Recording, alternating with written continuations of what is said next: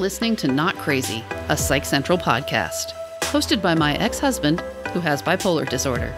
Together, we created the mental health podcast for people who hate mental health podcasts. Hey everyone, and welcome to the Not Crazy podcast. I'm your host, Gabe Howard, and with me as always is Lisa.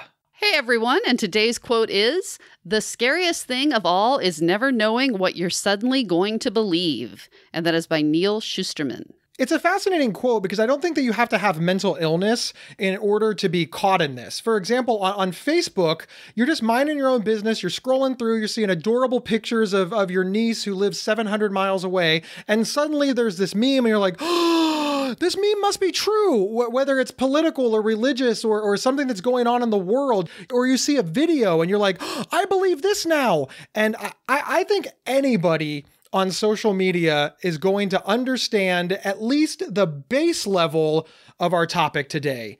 Today, we're going to be talking about psychosis. That is funny, but in general, psychosis, not funny. Actually, very, very, very depressing. Now, psychosis, of course, it's one of those symptoms that can mean a lot of different things to different people. For example, the psychosis that I experienced was almost entirely delusional.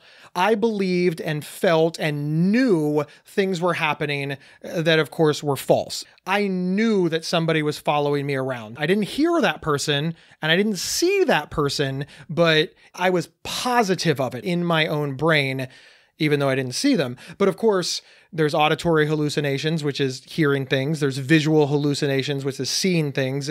And there's all kinds of other hallucinations that are, I was going to say, less popular. Well, maybe now's a good time to say that psychosis is usually divided into the two categories of hallucinations and delusions. And hallucinations have the sensory aspect of where you're actually seeing, hearing, tasting, touching something that is not in fact there, whereas delusions are just about beliefs. You don't see the demons, you don't hear the demons, but you know they're there for sure. And we should point out that delusions are one of those things that gets thrown around a lot. Like when people say that they're depressed when they're actually sad, we say that, oh, mom's delusional if she thinks that her boss is going to give her a raise. No, she's not delusional. She's wrong. Right. Delusions are much, much different. It's not just an unpopular opinion or even an incorrect assumption.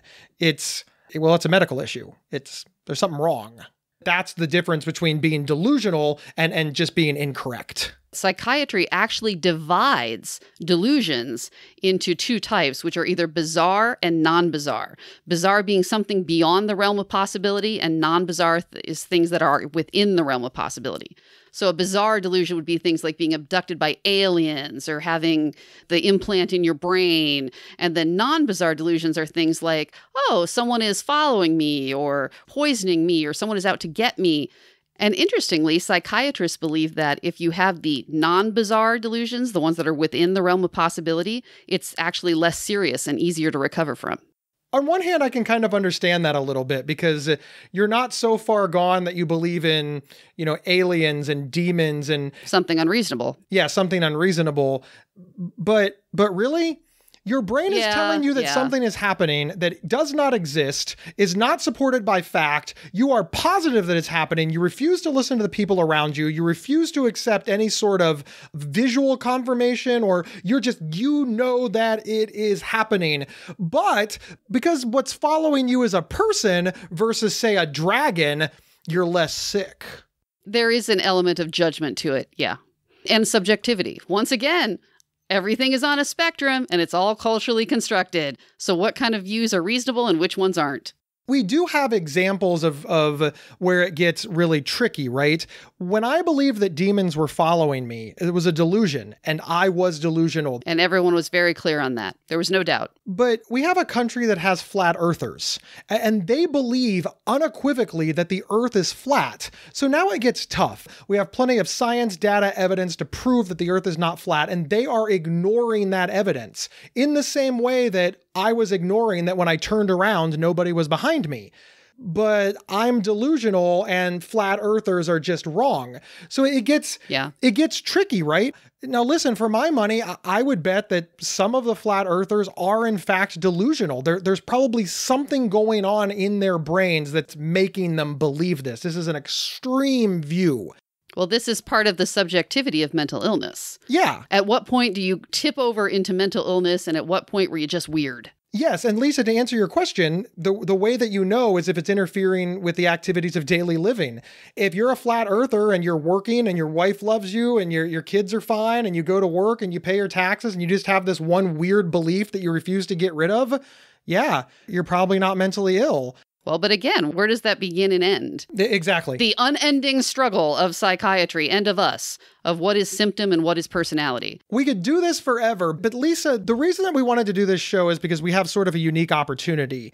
You witnessed my psychosis. You had a front row seat for most of my downfall. For lack of a better word. I wouldn't call it downfall. This was most of this particular symptom that was a manifestation of your illness. But you had a front row seat for it. And it was very upsetting. I feel that the unique opportunity is not that you witnessed it, but that I remember these things from my perspective and you remember these things from your perspective and we can discuss them. You know, often the parts are very separate. We'll listen to, you know, parents or loved ones who describe it, but their loved one is nowhere to be found. Or we'll listen to people like me describe this, and the people who witnessed it or suffered because of it are nowhere to be found. So for the rest of this conversation, everything that we talk about, you're going to hear essentially Gabe's opinion and Lisa's opinion of the identical symptom. Well, it's not an opinion, it's an observation or an experience, but yes. But it's your opinion of the experience. I suppose that's true. For example, we both went to a hockey game and my opinion was that it was amazing and your opinion was that it was boring. But it's the same hockey game. Right, right. I was actually a little bit hesitant to do this topic, although I did think it was a good one that we'd have a lot to talk about because, you know what I was about to say is, well, your psychosis wasn't that bad. Well, how do you classify that? Or you didn't have it that often. I love it when people say that to me, like when they tell me that I'm high functioning. Right. Thanks. I don't know what that means. I'm positive that if I went to the cancer ward and I found whoever was doing best, and I'd be like, well, you're a high functioning cancer patient. They'd be like, what are you doing? Get out of here. You're a jerk. You're an asshole. But people throw this around like it's meaningful. Right. You did not have... See, what is often? I don't actually know. In my mind, you did not have delusions very often. You did not have long periods where you were delusional, but it was by far the symptom that bothered me the most. It was by far the thing that upset me the most. And in part because there's such a social stigma against it, because that was the thing that made you crazy. That was the thing that meant that you were mentally ill. In preparation for this episode, Lisa, you said, and I quote, "Psychosis was the symptom that terrified me and made me consider leaving you the most." Yes. You've backed it down here, and I appreciate that. You're trying to sound like a good friend, but why did it scare you? Because it's scary. Were you scared for your safety? Were you scared for the safety of your stuff? Did you think I was going to eat your cats? I mean, when you say scared, like we watch horror movies and we're scared. Notice that the horror movie villain is almost always psychotic. Not a coincidence. Yes. Yeah, good point. But no, seriously, did you ever feel that you were in danger for your life? Absolutely not. No. Why? Never once. Why? That was another thing I learned in research today. You hear psychosis and you think it means the person must be dangerous, if not necessarily to you, especially to themselves. But no, it turns out that more often than not, psychosis is more troubling than dangerous, which I didn't know. That was an interesting fact. And that's my point. I swear I'm going to hold you down for you to answer this question. Listen to the actual question. I was getting there. All right, but let me ask it again because it took you a long time to get there. Wow. Why? Wow. Why? Glass houses, Gabe. Glass houses. But seriously, you did not have any of this research. You were not a mental health advocate. You were just a woman that for some reason decided to date a dude with untreated bipolar disorder who has experienced psychosis. So you had to believe the stereotype. What do you mean? I called you up and I said, there's demons under my bed. You did not know there was something wrong? But you didn't say that on the first day. No. That didn't happen immediately. Follow along. I need you to focus. When I called you and you were in the safety of your apartment and I was screaming and yelling that you needed to come to my apartment and help me get the demons from under my bed, you knew I was sick. You knew I was experiencing psychosis. And the stereotype is that I am no doubt dangerous. Right. And I did worry about that. Why did you come over? That is an excellent question. That is the question. Because I was worried for you. The specific thing that I'm trying to get you to answer is I called you up. I said, Lisa, I need you to come over and help me get the demons that are under my bed. You knew that I was mentally ill. You knew that I was experiencing psychosis. And I know you want to help me. You had options. Why didn't you call the police? Why didn't you call 911? Why didn't you call the ER? Why didn't you call a man? You just anything. Why did you, a single woman that at that time believed all the stereotypes that existed that people experiencing psychosis were violent, agree to get in your car and enter my apartment where you would be alone with the psychotic man? You know, I've actually never thought about that until just now. Why did I do that? I wouldn't say that I believed all of the stereotypes, but yeah, I believed a lot of them. I found it extremely scary and extremely disturbing. And the idea that people with psychosis were inherently violent, yeah, that was certainly at the top of my mind. I guess the reason why was I was so concerned about you. I was worried about you and what was going to happen to you. I was worried that if I called someone else, it would turn out poorly. I knew that I could control my actions. I couldn't control what someone else would do. You hear such horror stories about people who are psychotic and something bad happens to them.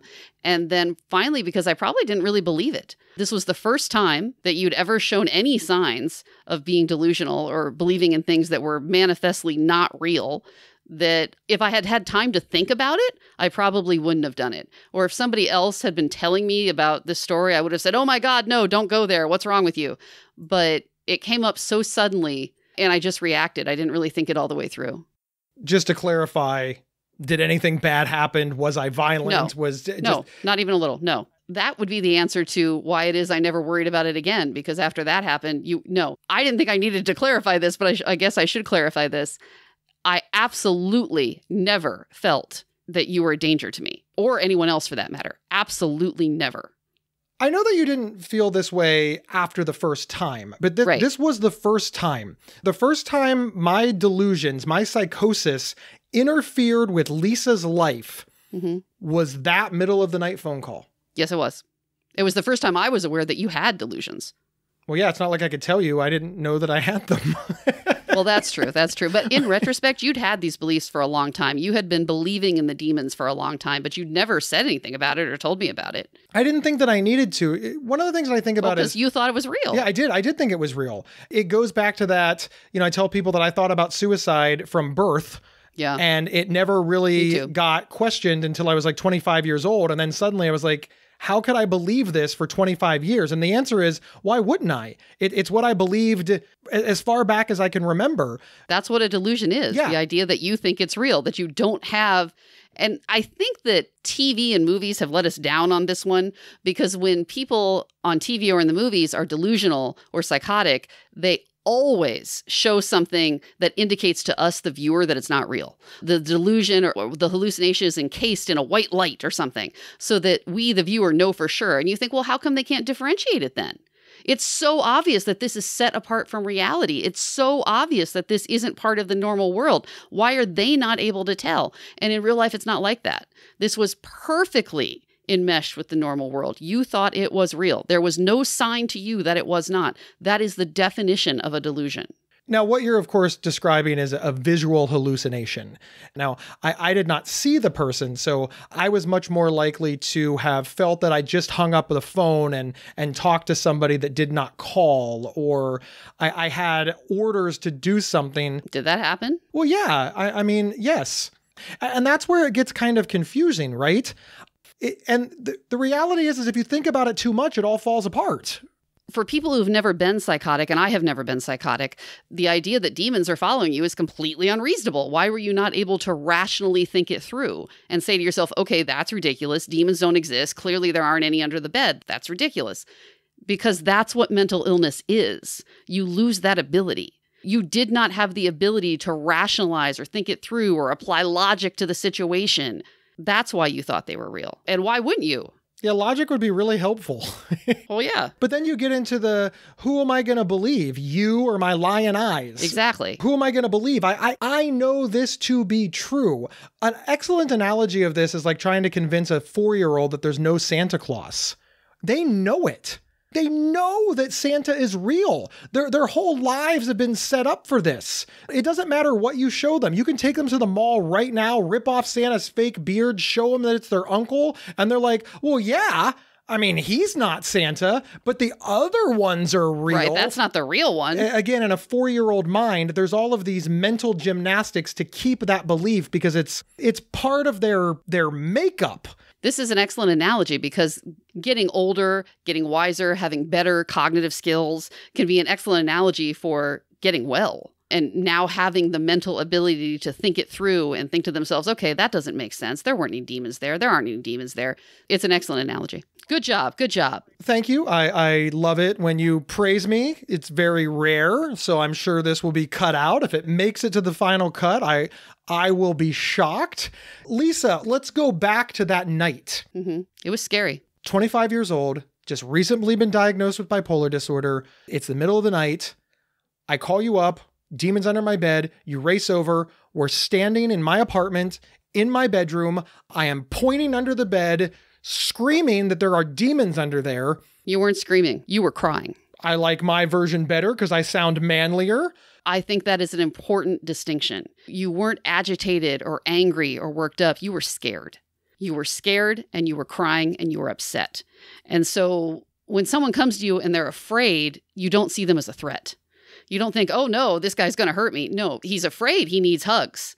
I'm sure that was a key reason why I handled it the way I did.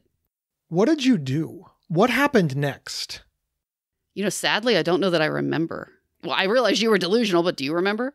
Here's what I remember. I remember that you came over. Yeah. I remember driving in the night and thinking, oh my God, because we didn't live that far apart. So I was driving up the road and there wasn't any traffic. It was like 2 a.m. And I remember thinking, oh my God, what am I walking into? Where am I going? What's happening? I remember you coming in. You used your key because I was still upstairs. You came in. You asked me what was wrong. I told you again, repeated the same thing. You told me that you would take care of it. You looked under the bed and then we left. Did we go to my apartment? Yeah, we went to your apartment where it was safe. Okay. And it was the middle of the night, so we went to bed. Right. It was sleepy time. And when I woke up, I recall you telling me that you took care of it. Okay. Maybe it's because I had slept. Maybe it's because I had taken my medication. Maybe any number of things. I cycled out, but I believed you. It sounded perfectly logical that my girlfriend defeated demons. Awesome. It wouldn't be very long after that because obviously we called your doctor pretty much right away on that. And you started taking antipsychotics for the first time. And the drugs were very difficult. They had a lot of side effects. There were a lot of problems with them, but they worked like magic. It was a miracle. You believed something that was so incredibly crazy. You believed something that was so nutty and so obviously not real as there were demons under the bed. And within less than 2 weeks of taking these magic pills, you were like, oh no, absolutely not. It was incredible. You wouldn't think that something that was so profound and so scary and such an upsetting symptom could go away so fast. It seemed like it should take longer or there should be more difficulty to it. Do you remember, and this is actually heartbreaking, they had started working, so now you no longer believed the demons were there, but you weren't quite over it all the way. Do you remember what you said to me? I don't. You said that the demons were gone because they had been following you. They weren't just like living in your apartment. They were following you around. And that the demons were gone. They weren't following you anymore. They had left you alone, and you were worried that they might come after me now. And you were telling me all the things that we needed to do to keep me safe. Because after all, I was the one who had gotten them to go away. So clearly they would be angry about that, and they would now target me. And it was just heartbreaking because you were very sincere, obviously. You were so worried. You were terrified that something horrible was going to happen to me because I had vanquished the demons and they would be out for revenge. What did we do to protect you? Over the course of a couple more weeks, that belief went away as you got better and the antipsychotics really took hold. So we actually didn't need to do anything to protect me because by the time it became a super serious problem, you had cycled out of it. How emotionally wrenching is that? That the psychotic guy is worried for my safety from his delusions. God, I feel almost teary just thinking about it. I think about stuff like this a lot because I have such little memory of it, right? Obviously I remember the demons. I remember calling you. I remember lots of things to do with the demons. I remember them just being a constant presence in my life. But then people tell these stories, like, you tell the story of being in my bedroom with the demons under the bed. I don't remember crying. That sounds much more reasonable than the version that I remembered, which was, I pictured myself as strong, as tough. I was screaming, I was yelling, I was fighting, and you were going to help, when in actuality... No, you were crying and cowering in the corner. In retrospect, why? Well, this is a stupid question. Why did you not leave the house? If there were demons under the bed, why didn't you just go wait in the driveway or something? But of course, that's a stupid question because, yeah, if you had that ability, you wouldn't have believed they were there in the first place. So, dumb question.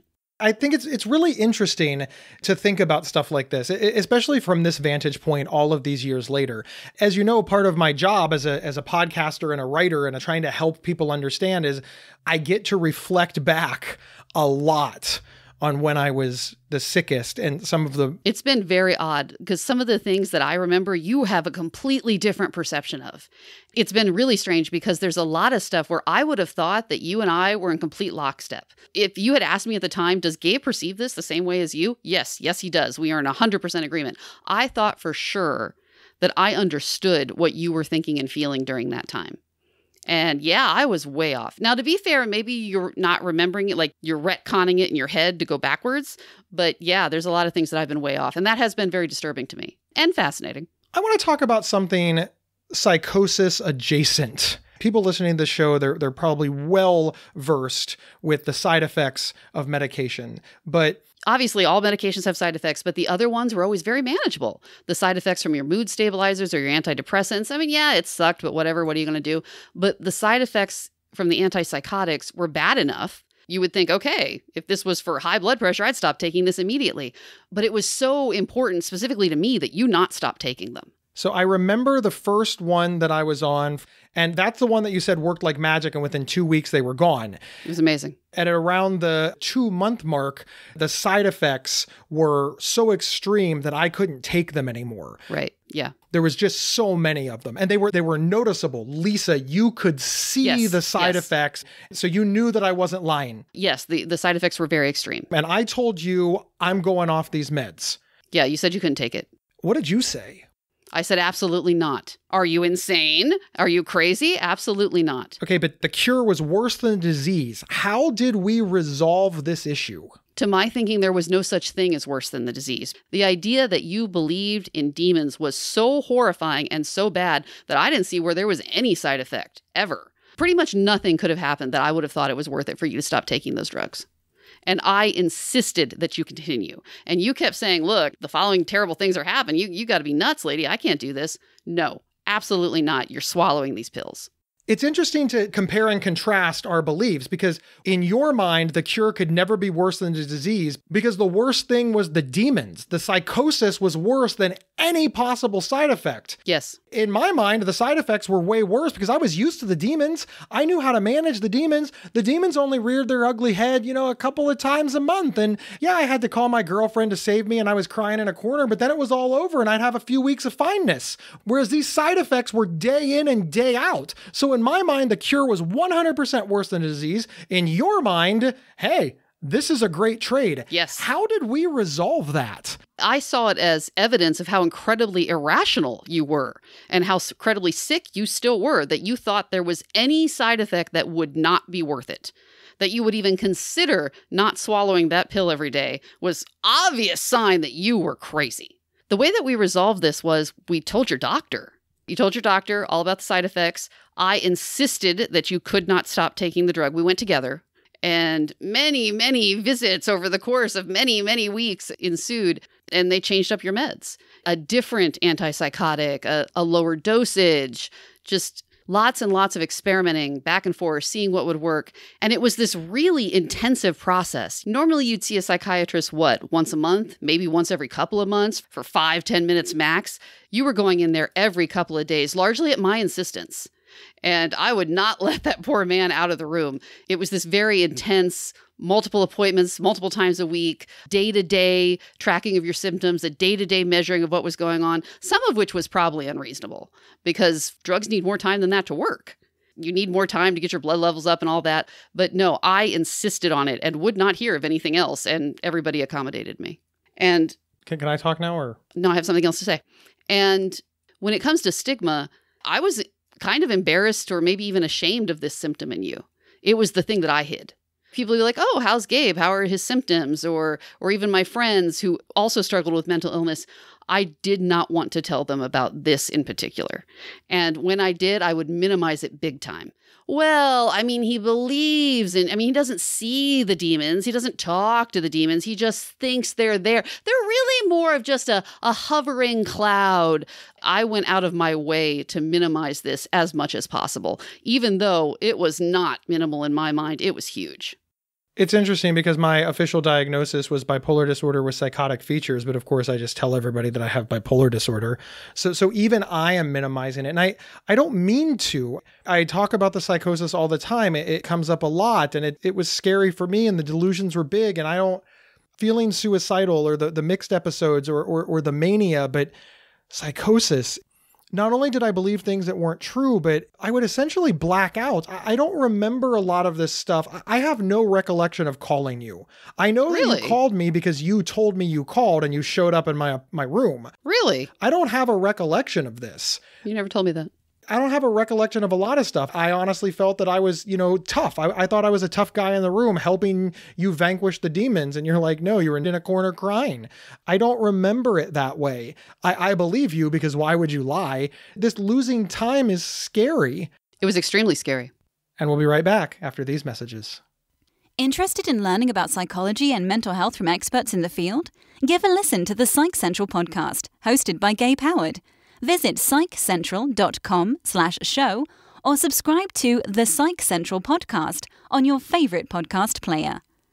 This episode is sponsored by BetterHelp.com. Secure, convenient, and affordable online counseling. All counselors are licensed, accredited professionals. Anything you share is confidential. Schedule secure video or phone sessions, plus chat and text with your therapist whenever you feel it's needed. A month of online therapy often costs less than a single traditional face-to-face session. Go to BetterHelp.com/Psych Central and experience 7 days of free therapy to see if online counseling is right for you. BetterHelp.com/Psych Central. And we're back discussing Gabe and Lisa versus psychosis. Do you remember it was about 2 or 3 months later and you were no longer having the delusions, they were gone, and we were arguing over whether or not you should keep taking the pills. And you were saying, look, the side effects are just too much. I want to stop. And I said, absolutely not.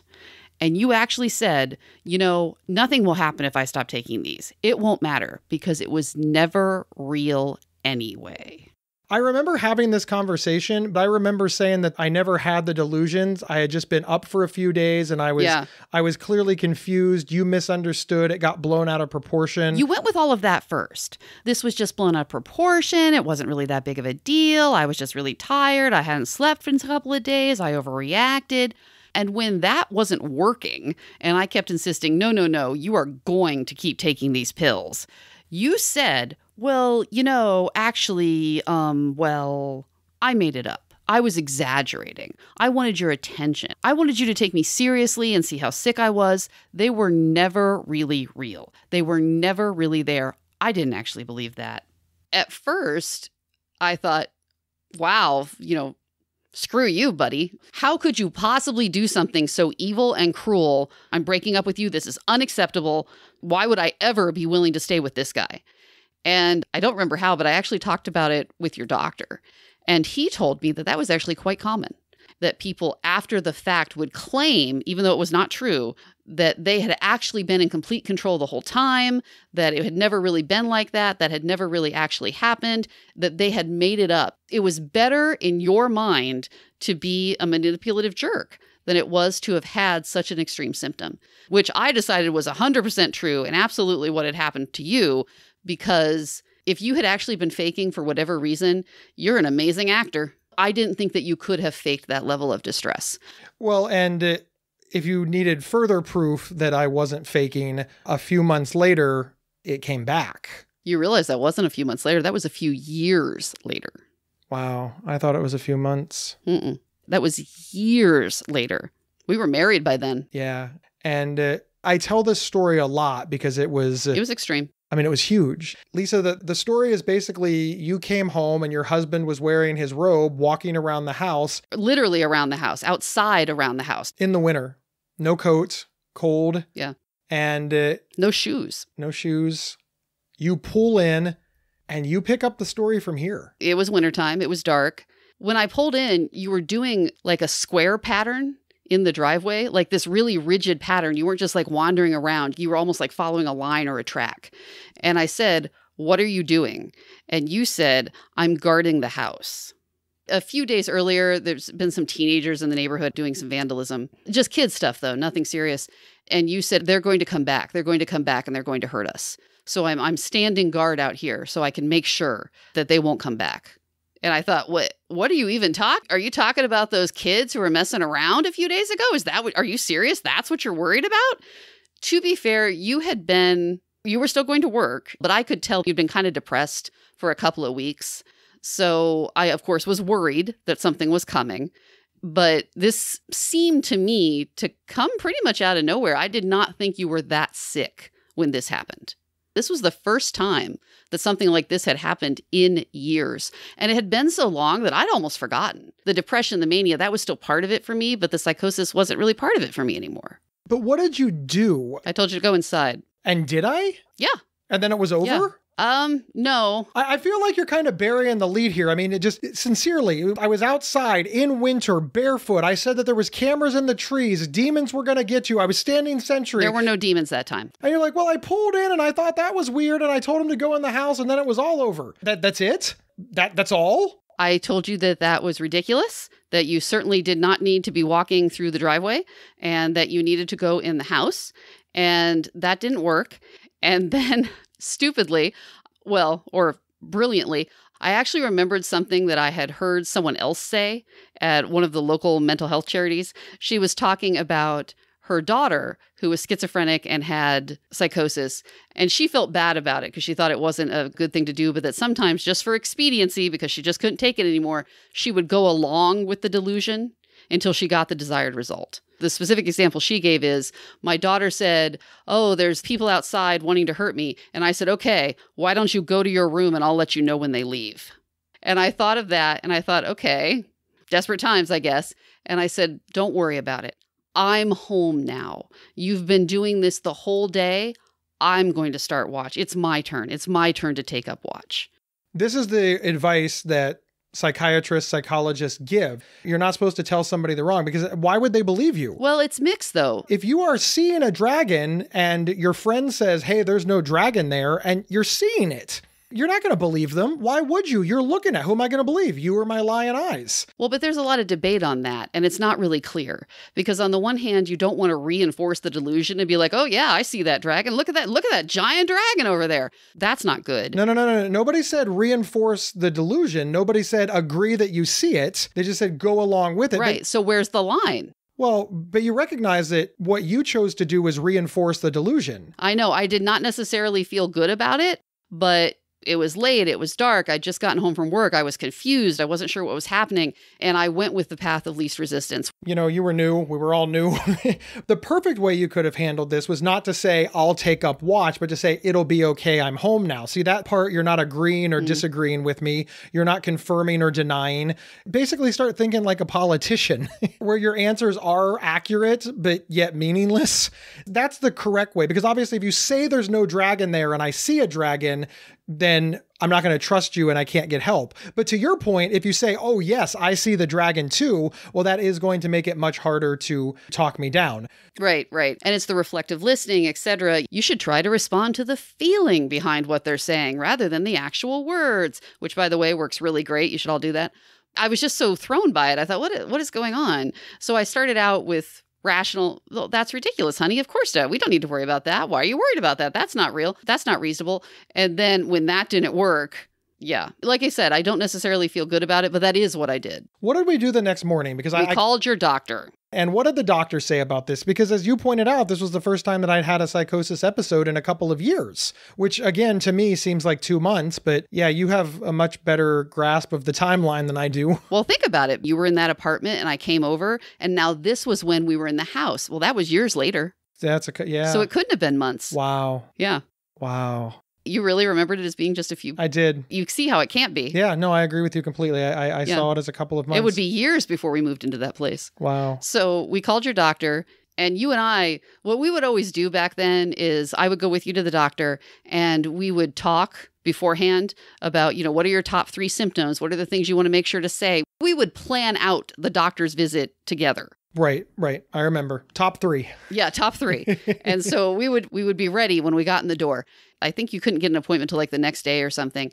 So we talked about it pretty extensively. And that's when you told me these other things, that it wasn't just outside, our house, that this had happened to you at work as well. I don't know if you remember, the window washers were watching you. They were. You worked in a skyscraper downtown. I think you were on like the 14th floor. Yep. They weren't just there doing their job of washing the windows. They had some nefarious purpose that surrounded you, that the whole reason they were there at all was because of you. And you had this long and involved reasoning behind it. And I asked you, well, are they there every day? And you said, well, no, on the days they weren't there, they were leaving behind cameras. So it turned out that you'd been thinking this fairly involved delusion with lots of details for weeks. And this was the first I'd seen or noticed of it. When we went to see your doctor, she adjusted your meds. And then it all went away? Yes. And once again, within an extremely short time period, just a couple of weeks, it was gone completely. It was amazing. And this time, you got a med that had a lot less side effects. Yeah, it was newer. Yeah, it was incredibly expensive, but I thought it was worth every dime. The pharmacy was doing that thing where you got for every $50 you spent. Yeah, $50 you get 10 cents off a gallon of gas. We got free gas that entire year because of that prescription, which did not cancel the price, but was still nice. I do remember. Lisa, after that, was there any more bouts of psychosis that involved you? A couple of years later, there was something that was much more mild. When you were leaving that job and you were going back and forth on disability payments, you told me that people were following you, that you were being watched. So when I was fired from that job. Yes, when you were fired from that job for being bipolar. Yeah, for having bipolar disorder. Once again, you said that people had put up cameras in the neighborhood to watch you. I don't remember anything about cameras. There were cameras. I remember telling you that I'm worried because I feel that they're watching me. One of the things that they said is, as we were, arguing back and forth about, FMLA and time off work and me getting treatment and insurance payments, which was a nightmare and can be a whole nother episode, is that, well, you're well enough to go on vacation because you flew to the state that... You went to visit your parents. I was at my parents' house who live in a different state. I needed respite. Yeah, Lisa needed respite. And we also saw that you went to a hockey game while you were off work, which is not untrue. Lisa had taken me to a hockey game to try to do something at the request of, I live with bipolar disorder. They didn't... That's a whole nother episode. I know it's a whole nother episode, but I said they're watching me because they know this stuff. Right. And that, of course, made it more difficult because I was maintaining this was absolutely unequivocally not a delusion because I have facts. And we brought this up to my doctor and she said... Well, because again, you had the thing with the cameras, which was absolutely ridiculous. People were not... But what did the doctor say? Let me get there. I already told that story, No, you didn't. Lisa. You left that out. You said they were watching me or following me. You didn't say... You made it sound like they were watching me or following me. The cameras was the part that pushed it into, okay, that's absolutely not happening, Gabe. All right, I'll give you that. I'll give you that. So, and the doctor said, remember the top of the show when we said that there was 2 types of delusions and one's more serious than the other?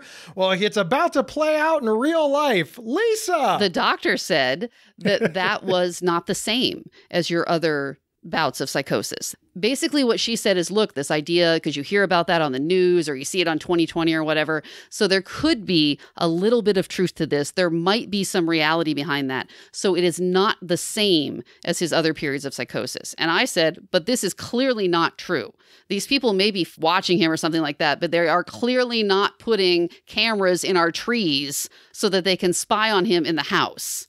And she said that there was a difference there, that there was a meaningful distinction there, and as such, it needed to be treated differently. I feel that in our marriage and our life and you helping me with mental illness, that if we wait long enough, for example, you said that they weren't placing cameras, that was clearly delusional. But of course, now you hear about putting cameras up all the time. They'll go to the neighbor across the street and give them a free ring bell. This is basically what your doctor said, yes. That you did in fact hear about stuff like that. That wasn't completely outside the realm of possibility. They hire private investigators. Right. They hire private investigators for disability claims, and that therefore this needed to be responded to differently than your previous things where we were just out of nothing. It didn't feel that way to me. I want to be clear here that Lisa's not wrong. The reason it didn't feel that way is because Lisa had experience. She knew what to see. She could see the look in my eyes. I mean, my body language. This wasn't a difference of opinion. I was fearful of it, and that's what Lisa was responding to. I understand why a doctor can't react to that, and it was small and light and all the things that Lisa's saying, but I don't want anybody hearing this and be like, aha, she should have listened to Gabe because he knew. You didn't know that was First off, you should always listen to Gabe, but I was still wrong. Lisa had this one right. So as much as I want to smirk and say, haha, the doctor agreed with me, the doctor really didn't agree with me. Well, if we had come into this cold, if you had not had those previous episodes of psychosis, I would have just thought, okay, he's worried about this. This is paranoia. You would have tried to use, okay, but think about it, honey. Would they really put up that kind of money that doesn't really make sense? That would be cost effective. How would they get the camera? You would do all of those things. But since I knew, in my mind, I just went straight to, okay, nuts, crazy, delusional. If you had not had those previous episodes of psychosis, you would have treated it as someone who was just worried about something. It's fascinating in this entire episode, which we're nearing the end of, all of the delusions that I have shared are all the scary ones. The delusions of grandeur, which you experienced as well. Yeah, but I didn't know that back then. You've said, oh my God, he was the life of the party. He was so much fun. You thought all of those delusions were somehow reasonable. Yeah, I didn't see them as delusions. Okay, there's a question. Looking back on it, that was pre-diagnosis. Mm-hmm. Was that just bipolar disorder? Was that just mania? Or was that delusional? This is very tough for me because, like you said, it's all subjective, right? Right. Where's the line? On the one hand, mania is about feeling that you're bigger and better and badder than you are. You're the greatest ever. Was I so manic that I believed that I had unlimited money and could afford to buy everybody in the bar a drink? Or was I delusional to believe that I was so rich that I could just throw around several $1,000s in an evening? And I kind of think that that's just mania. Mania convinced me that because I had $3,000, I could afford to spend $3,000. But other people would argue that thinking that you are so wealthy that you can drop that kind of money in an evening, that's delusional. They're both right. The phrase is delusions of grandeur. I did think that I was the world's greatest fill in the blank. My confidence is what attracted you to me. I was clearly overconfident. It was delusional of me to think that I was so great at so many things. Or I was manic. Well, that's the ongoing theme. Where's the line? What is personality? What is mental illness? What is one symptom? What is another? Where does it cross? When does it become a vague annoyance? When does it become something that needs medical treatment? On and on and on. I don't know. This is the trouble with bipolar disorder. It shows how hard this is to tease out. Yeah, and to treat. I remember being very reasonable and you remember it being a delusion. And some of these things we can find hardcore objective facts. For example, the presence of demons.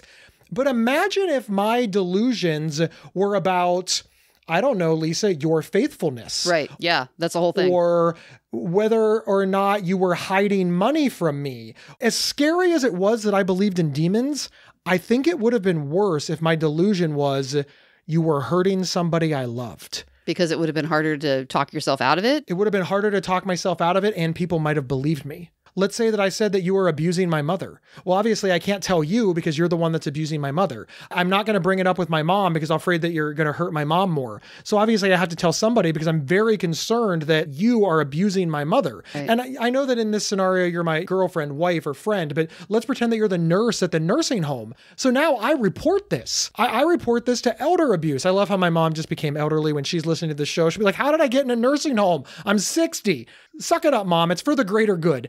But I'd start making phone calls. Right. Hello, nurse such and such is abusing my elderly mother. And I'd start putting things together, bed sores, which are very common, or maybe my mother has dementia. And just, wow, Mom has just really taken a beating on this one. I think those could just be extraordinarily damaging to other people. And of course, I believe it.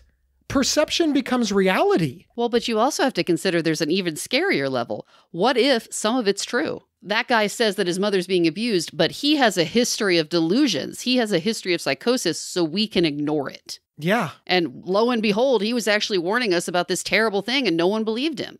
This is one of the many adjacent problems with living with mental illness. It's even more insidious than that because the example that you gave is talking about how other people behave around you. Yeah, we're already used to discrimination and stigma and being ignored. But now I start to wonder, maybe they're right. I do in fact have this history.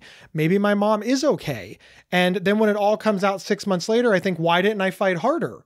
Or maybe it doesn't come out ever. It makes you doubt yourself. Yeah, it makes you doubt yourself constantly and chronically, and you never know when you want to stand up and say, no, you are moving past my boundaries and you are wrong, or maybe I'm being oversensitive. Maybe I'm wrong. Maybe it's a delusion. Maybe it's depression. Maybe it's mania. There's so many reasons that we can ignore ourselves. Forget about the symptoms, just the doubt that the symptoms sow in us are almost worse than psychosis itself. You know, Lisa, I'm thinking about another time with a medical provider where I told you that the medical provider was doing all of these things that were, well, frankly, illegal and unethical and abusive toward me. And you did not believe me and you would not help me. I did not. Yeah, I feel very badly about that. You did come to me, the only person you felt you could trust during that time, because you were so sick and so paranoid, and said, hey, this guy is doing the following things and it's not right. And I said, you are wrong. That is not happening. You are paranoid. This is a symptom of your illness. And then many months later, I discovered that they were. He overplayed his hands. Yes, he did. He finally got caught. I am fortunate in this story, believe it or not. Yeah, actually. Lisa, I consider myself one of the lucky people because he overplayed his hands. He involved a third party, and that third party sounded the alarm, and it got an objective investigation, which proved unequivocally that I was right and he was wrong. You were right. I'm only pointing that out because that gave me validation. That let me know that I wasn't wrong, because I kind of believed you. You'd been right up until now. If that wouldn't have happened to this day, I would wonder if I was right. You would be positive that it was another episode of psychosis. I was positive you were wrong. I feel terrible about it. You don't need to feel terrible. You've apologized a million times. I bring this up because look how good Lisa is. Look how smart Lisa is. Look how involved Lisa was in my care early on, in the middle. When this was going on, she was my wife and frankly, still a gold star caregiver. And even she got fooled. Yeah. I did not believe you. And I actively told you you were wrong. And when you said, I'm telling you, this guy's doing this, I don't want to go back there. And I made you go back. You did. I told you had to. You did not want to see that guy again. You wanted to take yourself out of this horrible situation. And I said no. And I made you go back. And you did it because of me. If we hadn't been together, you would have stopped. So yeah, I feel very badly about that. It was very, very damaging. And again, it's because of your history of psychosis. When you came to me and said, hey, I think the following thing's happening, I dismissed you outright. I didn't even investigate it. The bottom line is that psychosis is a common symptom, yet it's so misunderstood and it carries such baggage in the terms of stigma and discrimination. And even in our life, Lisa, it has really struck me, like you said, how much baggage psychosis has and how uncomfortable I am with the idea that you were psychotic. I'm not uncomfortable in the same way with the idea that you were suicidal or that you were manic or that you spent too much money or ate too much food or did too many drugs. I'm not uncomfortable with any of those things in the same way that I am with you believe there were demons under the bed. It makes me uncomfortable. It makes me sad. I have a lot of feelings. Lisa, I appreciate everything that you did for me. And even in your missteps, I feel that there's a lot to learn. And frankly, the score is still like Lisa, one misstep, Gabe, like 950. So it's not a shutout anymore. Thank you for that. But I still think that you are comfortably the winner of whatever twisted game we are playing. I win. I always knew I was a winner. So Gabe, looking back, what was the worst part of psychosis for you? I think for me, the worst part of psychosis was the after. That's when I realized what happened, right? That's when I saw the damage that I caused. And it's also not for nothing when all of the stigmatizing jokes about crazy people and all of the news stories cavalierly saying psychotic people, because I realized that they only meant violent. They weren't saying people with psychosis, they were saying violent, but they were using the word psychotic. I had to come to terms with the fact that I understand what psychosis is. It's a psychological disorder. It's not just some pop culture news media buzzword. And it's painful because everybody else sees psychosis as dangerous. And I know I'm not dangerous, but it's said so much and so often. Frankly, the common usage starts to make me question myself. It's an incredible burden on top of already being sick. I have to wonder when it's coming back. Is it coming back? And then I have to wonder what part of my memories are even real. Did that actually happen? Or have I just deluded myself into believing that it's true? It's a lot. Yeah. This is something we've never really talked about. And it's always been very upsetting. I'm so glad. I'm so glad that we could do it on a podcast where everybody else can hear it. If you love that kind of thing, please subscribe to our show on your favorite podcast player. Rate us, rank us, review us, share us on social media. Use your words and tell people why they should listen. Don't hesitate to email your friends and family the link to the show. It's over there at psychcentral.com/notcrazy or literally every podcast player imaginable. Don't forget the outtake, and we'll see you next Tuesday. You've been listening to the Not Crazy podcast from Psych Central. For free mental health resources and online support groups, visit psychcentral.com. Not Crazy's official website is psychcentral.com/notcrazy. To work with Gabe, go to gabehoward.com. Want to see Gabe and me in person? Not Crazy travels well. Have us record an episode live at your next event. Email show@psychcentral.com for details.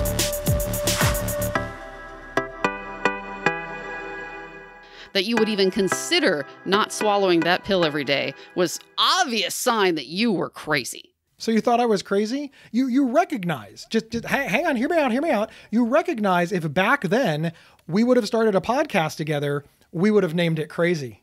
It's a dad joke.